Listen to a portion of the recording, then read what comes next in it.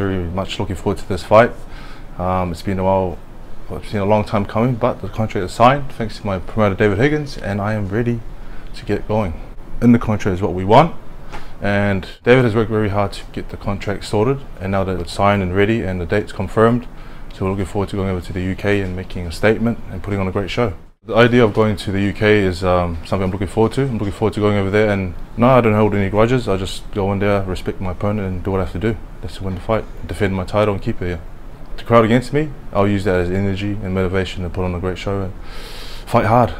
I know there will be a lot of supporters for him, but I think I back myself, and I know I can put on a great show and hopefully get him out of there.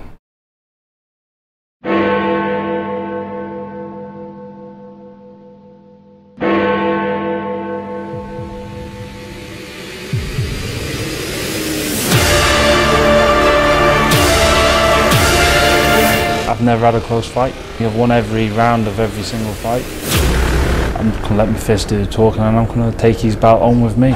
Explosive stuff.